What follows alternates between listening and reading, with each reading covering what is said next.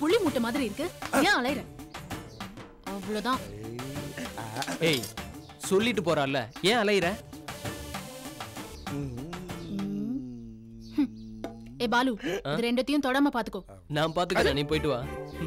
ஏய், ஏற்கனவே கழுத்துல கத்திய வச்சவ பாத்துக்கிடியே.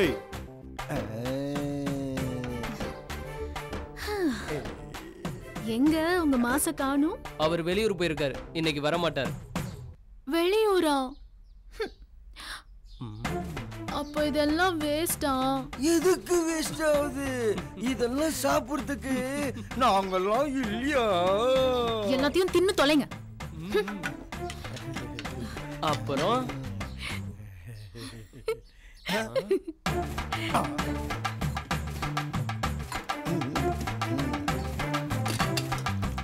கையோட முடிச்சிருங்க அந்த மேட்டரை. நாங்க வரதுக்குள்ள சாப்பிட உட்காந்துட்டீங்க. இன்னைக்கு சமையல் வாசனை மூக்க தொலைக்குத. அப்படி என்ன ஸ்பெஷல்? அடேங்கப்பா, அங்க வருது பாருங்க உங்க ஸ்பெஷல்.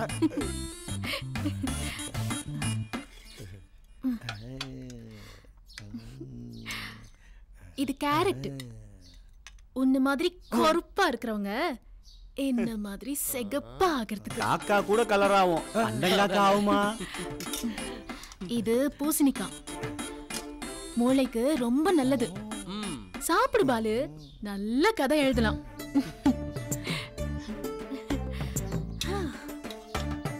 இது முள்ளங்கி, மூட்டு வலிக்கு ரொம்ப நல்லது. சாப்பிடு,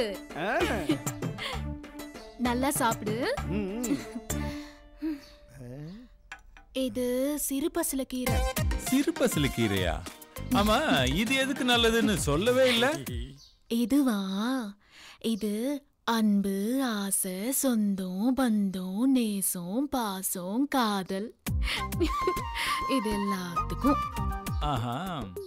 இத பார்த்தா குளிர்ச்சியா இருக்கும், சாப்பிட்டா ரொம்ப ருசியா இருக்கும். அது மட்டும் இல்ல, இத சாப்பிட்டா காதல் தானா வரும். ஆமா, இது யாரு கொடுக்க போற? நான் உயிருக்கு உயிரா ஒருத்தர் காதலிக்கிறேன், அவருக்கு கொடுக்கதான்.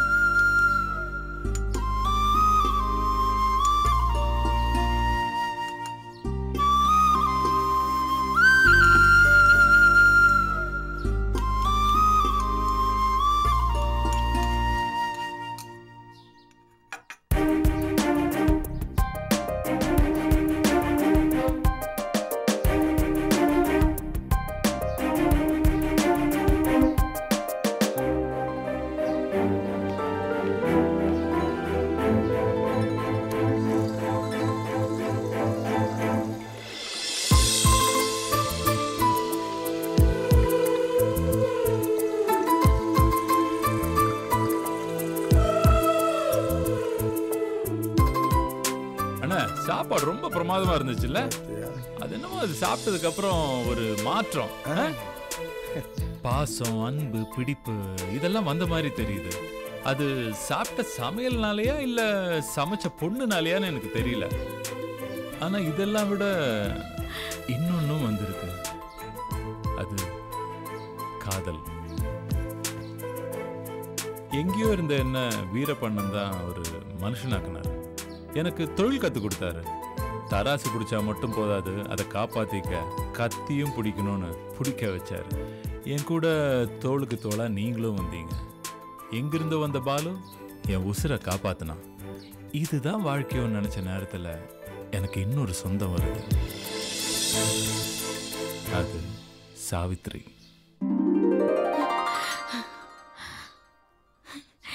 இந்த சொந்தத்தை நானா முடிவு பண்றதை விட என்னோட உயிரா, சொந்தமா, பந்தமா இருக்கிற நீங்கெல்லாம் தான் முடிவு பண்ணணும்னு நான் ஆசைப்படுறேன்.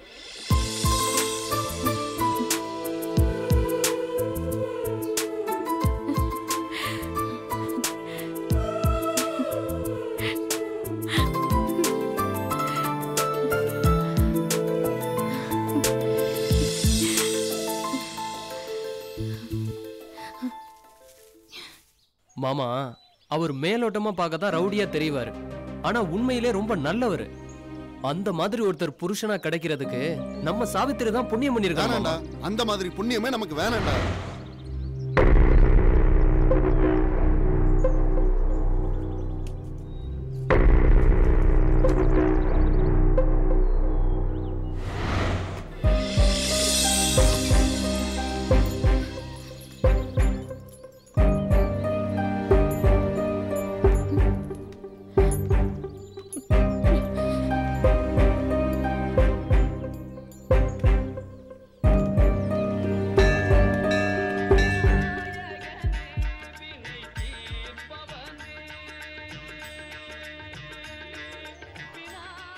கடவுளே, என் பொண்ணுக்கு நல்ல விதமா கல்யாணம் நடக்கணும்.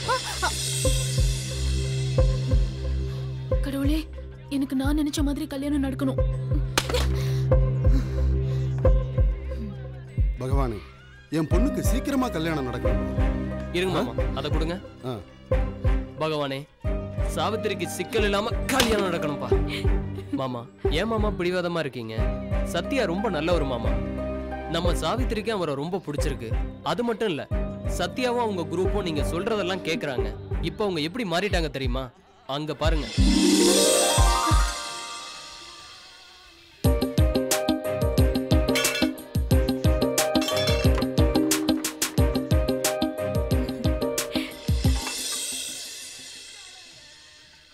சாமி, நான் இது வரைக்கும் கோயிலுக்கு வந்திருக்கேனா? இல்ல. ஏதாவது கேட்டிருக்கேனா? இல்ல. இப்ப கேக்குறேன். எனக்கும் சாவித்திரிக்கும் கல்யாணம் பண்ணிவே.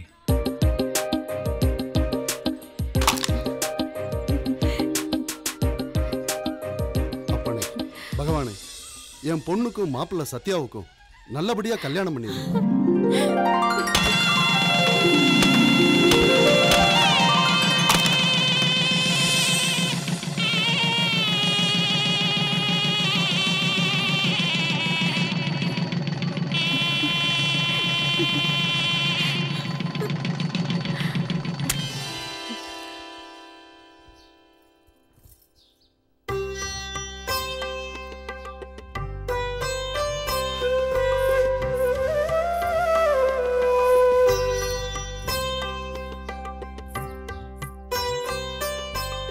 தினமும் என்னத்தான் வெள்ளித்தட்டுல சாப்பிட்டாலும் கல்யாண சாப்பாடை மட்டும் வாழலையில சாப்பிட்டாதானே ருசி.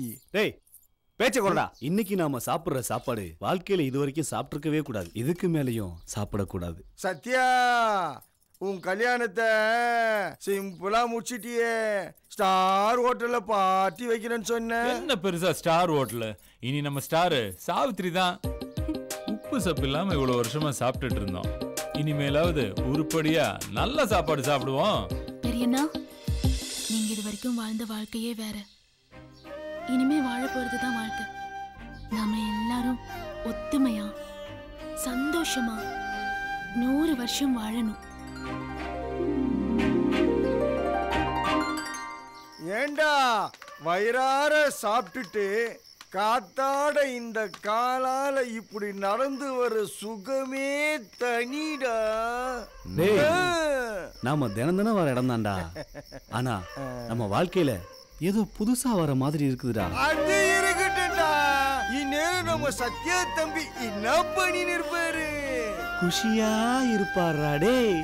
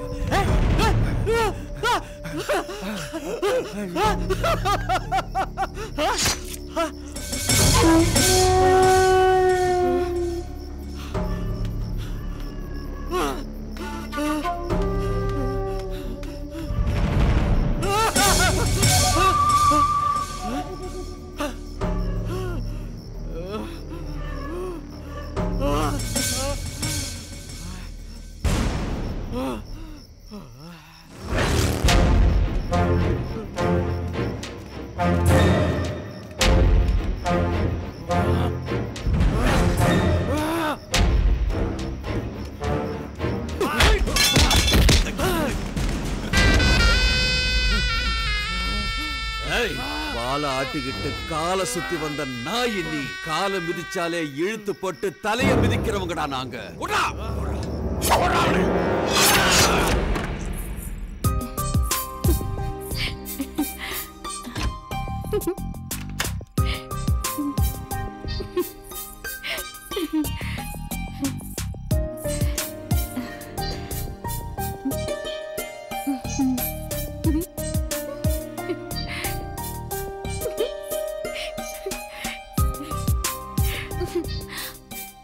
எனக்கு ரொம்ப வெக்கமா இருக்குங்க. அதுக்கு ஏன் கண்ணை மூடுற? பாரு, ராத்திரியில பொம்பளைங்க வெக்கப்படுறது சகஜம்தான். ஓகே, உன் வெக்கம் போற வரைக்கும் நான் வெயிட் பண்றேன். அதுக்காக நீங்க சும்மா இருப்பீங்களா? அப்படியே என்ன சேர்த்து கட்டி பிடிக்கணும். அப்புறம்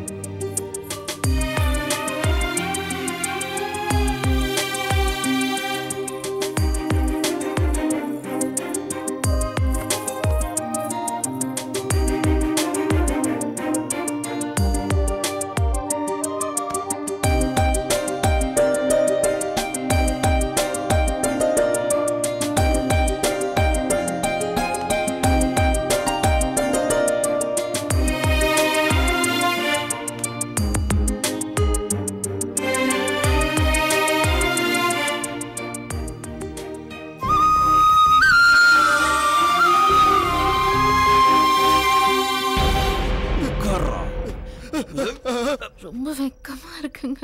உன் வெக்கத்தை இப்ப ஓட வைக்கிறேன் பாரு. வா.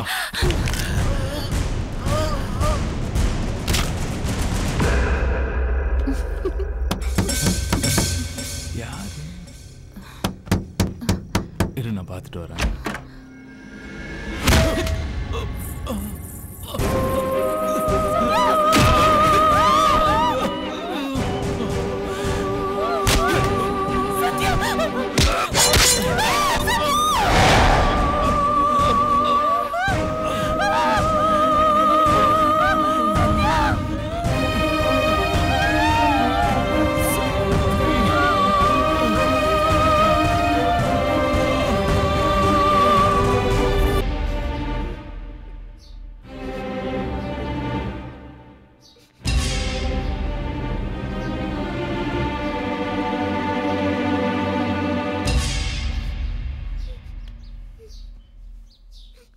சாவித்ரி, நான் சொல்றது நீ கேளுமா. நடந்தே நினைச்சிட்டு இருந்தா நடக்க போறது நின்று.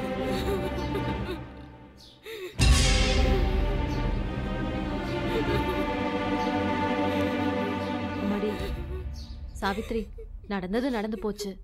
இப்படி பட்னி கடந்தா எப்படிமா? இந்த காஃபி ஆஃப் சாப்பிடு. வாங்கிக்கோ. சாப்பிடுமா. சாப்பிடு.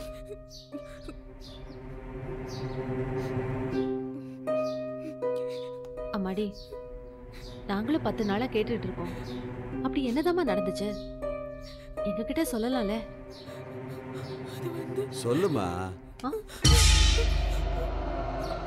தம்பி, போய் அந்த மாலையை போடு. நீங்க உட்காருங்க, உட்காருங்க. என்னம்மா நடந்துச்சு இப்ப சொல்லு. சொல்லுமா. தொழில போட்டி, குடுக்கல் வாங்கல் பிரச்சனை இல்ல, கொலை பண்ணிட்டாங்க. யாரு கொலை பண்ணது? சொல்லுமா. யாரோ வடநாட்டுக்காரங்க. போலீஸ்ல கம்ப்ளைண்ட் கொடுத்துக்கலாம்ல. கம்ப்ளைண்ட் பண்ண மாட்டோம் என்ன பண்ணுவாங்க? தேடுவாங்க, தேடுவாங்க, தேடிட்டே இருப்பாங்க. இது ஒரு வித்தியாசமான தொழில் சார். இதுல வெட்டு குத்தலாம் சகஜம். பாருங்க, போன வருஷம் என் தம்பியை போட்டானுங்க. என்ன பண்ண? போலீஸ்ல கேஸா கொடுத்தேன், அப்படியே விட்டுட்டேன்ல. கேஸ் நாம அவன் மேல கேஸ கொடுத்து அவனை 7 வருஷம் உள்ள தள்ளி வெளியே வந்ததை என்ன பண்ணுவான்? வெட்டுவான். யார? உங்க எல்லாத்தையும். இப்போ என்னை எடுத்துக்கங்க. எல்லாத்தையும் ஆண்டு அனுபவிச்சிட்டேன். என்ன போட்டாலும் அதை பத்தி கவலை இல்ல. வாழ வேண்டிய வயசுமா, யோசனை பண்ணுங்க. அதுக்காக அப்படியே விட்டுற முடியுமாங்க? நாளைக்கு இருக்கிறவங்கள ஏதாவது பண்ணிட்டாங்கன்னா? பண்ண மாட்டாங்க, எதுவும் பண்ண மாட்டாங்க. இந்த கொலை குத்து வெட்டு எல்லாம் முடிஞ்சு போச்சு. இதை ஒரு தொடர்கதை ஆக்கிடாது.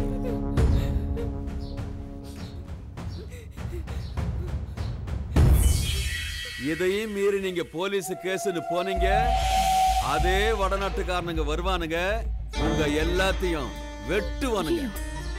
வாங்கடா. என்னங்க இது?